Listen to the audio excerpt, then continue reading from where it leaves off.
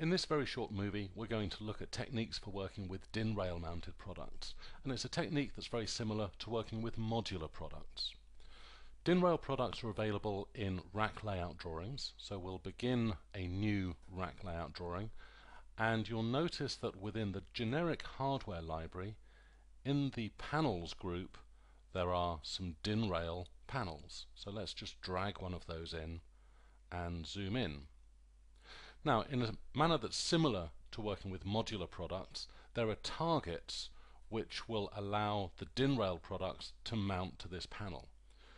These targets are housed on a layer called module targets, and we'll just display that layer.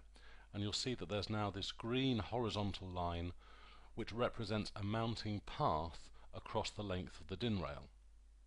Now, this path is independent from the grid, so the first thing to do is turn off snap to grid. We don't want to snap to grid, we want to snap to a path. So make sure that snap to path is turned on.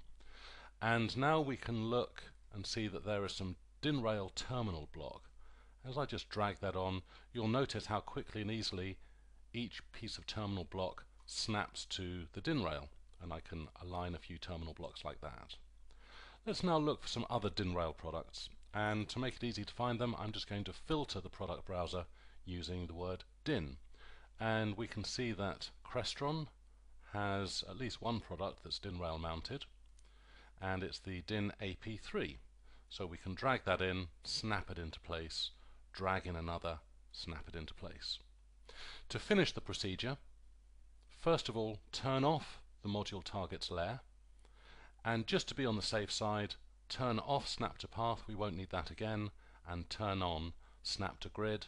And with snap to grid on, you'll make sure that all of the future rack mounted products snap nicely to the grid. And that is how simple and quick and easy it is to work with the new features of DIN rail mounted products in Stardraw Design 7.1. Thank you for watching.